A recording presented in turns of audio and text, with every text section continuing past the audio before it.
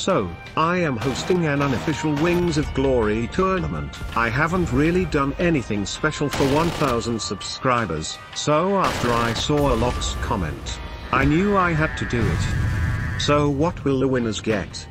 Well, the first place will get 850 Robux, the second place will get 250 and the third place will get 100 Robux. After joining you have to write your Roblox username, your rank in Wings of Glory, how many kills you have and your kill to death ratio in the tournament dedicated channel.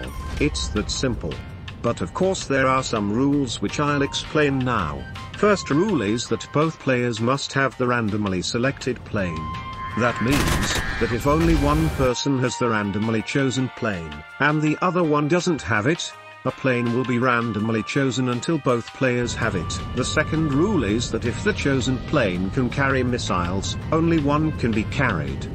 Missiles can only be fired after a merge.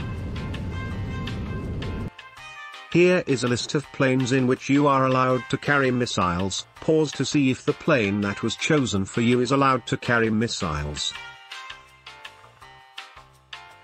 Someone has also asked about rockets, which two fighters can carry.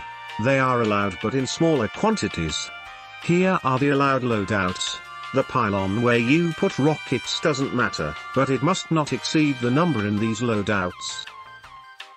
Another very important rule is that you must merge before shooting or firing a missile. If you do what I did here you'll be disqualified. Instead you should wait for the merge.